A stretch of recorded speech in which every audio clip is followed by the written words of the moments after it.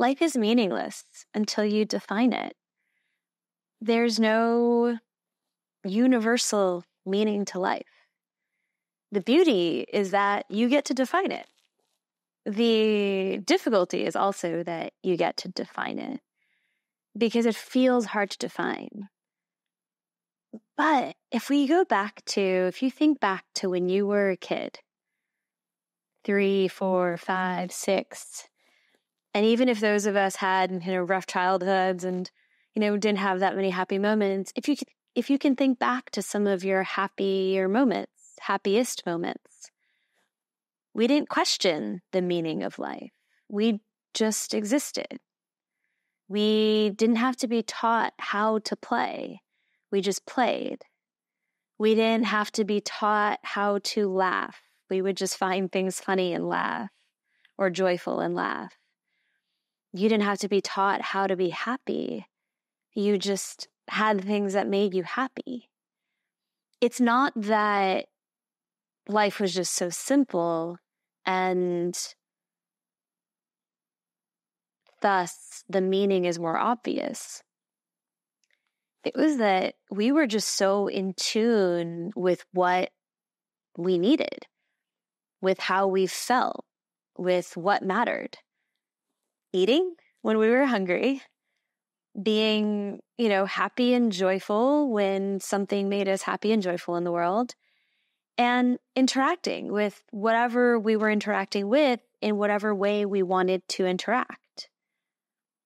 And the knowledge we may not have had the words and the knowledge to articulate, here's what makes life meaningful. But we understood at an innate, visceral level what mattered, what was meaningful to us, what made a life good.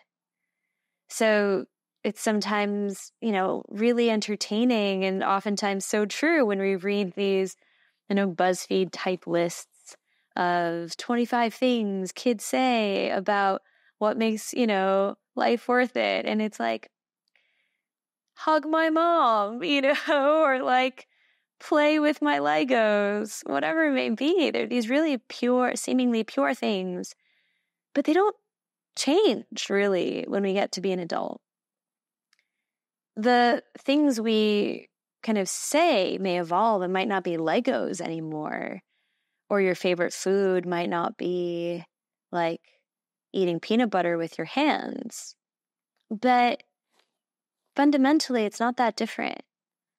Universally, all of us just want to be happy.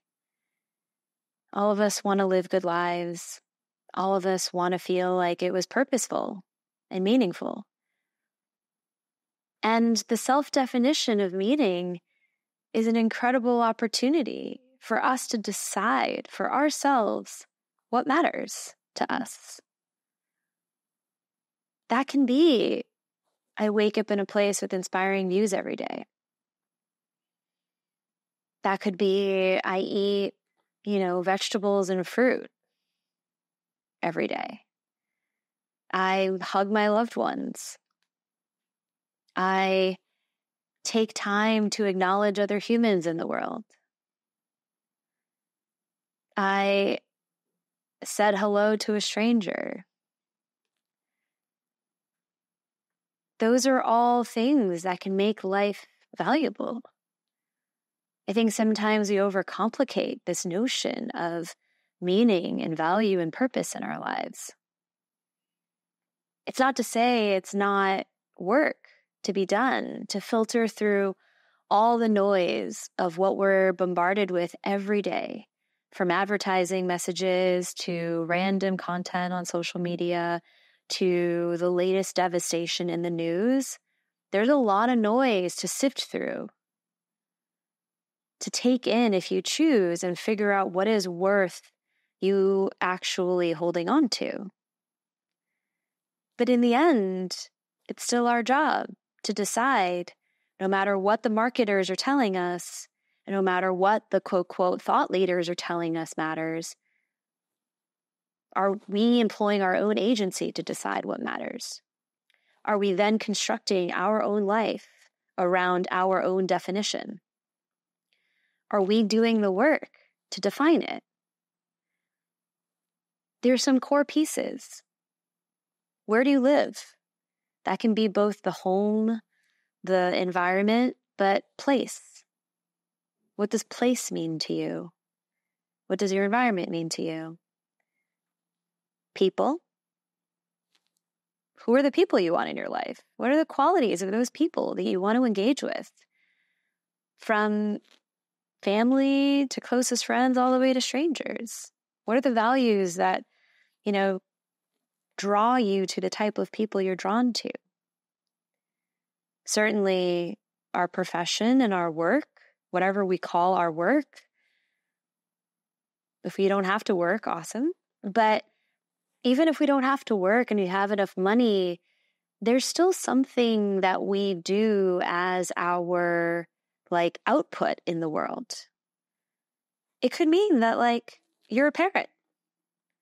It could mean that you volunteer. It doesn't have to be paid. It just means, what are you engaging in your brain intellectually to produce in the world? And then there's broadly, these are all P's because it's easier for me to remember, the prosperity, money, your assets, all the things that make up your, kind of resources. What kind of money do you need in this world? What makes a good life? What are the what are the resources that you need, both in terms of a dollar figure as well as the stuff you have to make life good?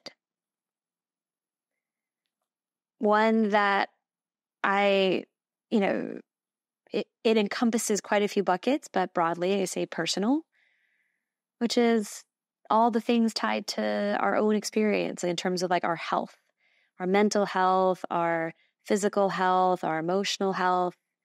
So what do you need to be a healthy human, both up here and, in your physical body? What do you have to do to take care of yourself so that you can live that meaningful life? And then passions, broadly, even if you don't feel like you have a passion where you feel so strong about hobbies, interests, just the things that you get excited about. What do you enjoy doing with your time? And then lastly, which I think we forget as adults, is play. What do you do just because it's fucking fun? There doesn't have to be a reason why you're doing it. It doesn't have to serve some grander purpose. You don't have to make money. It doesn't have to be a hobby. It can be a one-time thing. But what are the things that you do just because it brings you pure joy? Because it's fun.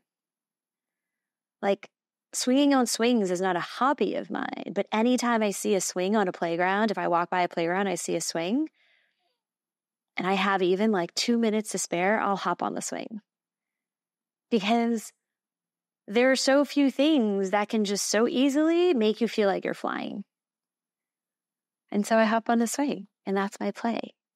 But if you think about it, if you know the places, the kinds of places you like to be in, the people you want to be around, the work or output or impact you're creating in this world, whether or not you get paid for it in your profession, your personal health and hygiene and, all that stuff, your passions and interests, your, what did I forget? Oh, your prosperity, your money, your assets. Those things are dialed. If you're engaging with your interest, you feel like you've got enough money in this world, which you have to define, enough money and resources, and then you're playing on a regular basis, and you're feeling life is fun, what else do you need? And I know I just gave you 7 categories, and within those, there could be lots of things, but the distillation of that work doesn't have to be super complicated. It doesn't have to be a list of 100 things. You just have to know what your relationship with those things are. You have to know what components and ingredients you need in your life for life to have felt like it was purposeful. Forget about life, even just your day. What makes your day meaningful? Because sometimes in a day, you can't cover all your bases. Maybe you just took care of your health that day. Maybe it was a shit day otherwise, but you walked 30 minutes. Then great, it was a meaningful day. Doesn't make it any less meaningful because you didn't accomplish a whole bunch of other shit. Or if work has been really hard and like you're feeling taxed about money, but you see a good friend and they just give you a hug and you know that like they're there for you and they care about you and love you, that makes my day meaningful, even if the rest of it was crap. We get to decide meaning. We get to define it. There's no absolute feeling. Even on our worst days, we don't have to choose to see it as the worst day ever, even if we think it is. We can do one thing that feels good to us. And maybe that way of, taking care of yourself that day is having like a chocolate bar. And you're taking care of yourself for what you need for that day. And that can make life meaningful. I think we focus, sometimes too much on the big grand things. When all around us, every single day, there's stuff that already makes life meaningful. But if we don't understand that that's what makes our life meaningful, if we haven't defined it, it's really easy to miss. There's some people that I've worked with who have missed the fact that they're already living their most meaningful life. It's only after they define their dream life, they see it on the page, we talk through what makes a good day in the life for them, then they're like, oh shit, I already have these things. I already do these things. I may want more things, but damn,